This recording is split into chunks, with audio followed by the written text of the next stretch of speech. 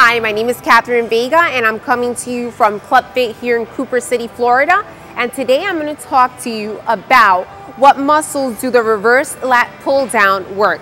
They work your bicep, it works your shoulders, your upper back, and also your chest. It specifically targets the latissimus dorsi, which is the biggest muscle in your back, and your lats, which is here, your lats, which is a broad muscle that spans in your back. An example is the lat pull downs. You're gonna do the wide grip, you're gonna bring it down, have your back a little bit arched, bring the bar towards your chest, go up slowly, down. You're gonna do 4 sets of these of 12 to 15 reps.